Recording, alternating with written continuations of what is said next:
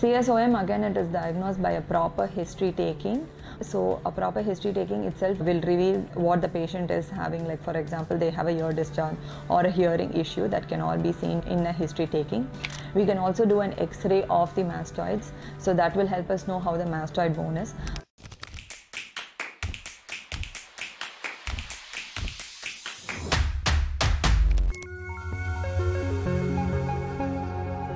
Hi, I'm Dr Niranjana Bharathi, Consultant ENT Head and Neck Surgeon at Apollo Spectra Hospitals, MRC Nagar, Chennai. Today let's see about chronic suppurative otitis media, or in short CSOM. CSOM is chronic suppurative otitis media, which is basically inflammation of the mucosa or the tissues in the middle ear cavity, which leads to ear discharge and complications in the ear. So that is CSOM.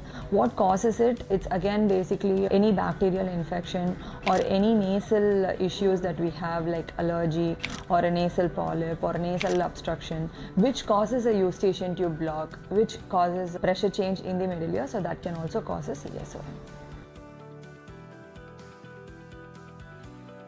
See, basically there are no home remedies for CSOM. So if we need to see why we have got the CSOM.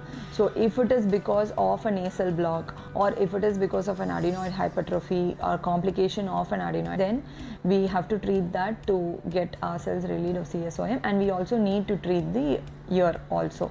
So there are no home remedies. All that we can do is we can still do a steam inhalation to get ourselves relieved of the nose block. CSOM, again, it is diagnosed by a proper history taking. So a proper history taking itself will reveal what the patient is having. Like for example, they have a ear discharge or a hearing issue, that can all be seen in a history taking. We can also do an X-ray of the mastoids, so that will help us know how the mastoid bone is. A simple audiometry test is mandatory. So audiometry test basically tells us about the hearing. So how much of hearing is there in the patient, how much is affected, and what are the reasons that the hearing is affected, whether it is because of the bones in the ear or whether it's because of the nerves in the ear. There is nothing like how often you should check for CSOM, because anytime that you have a ear discharge or any difficulty in hearing or any issues, then you have to definitely visit a doctor, and accordingly, like whatever tests I've said, so accordingly we have to see and get yourself treated.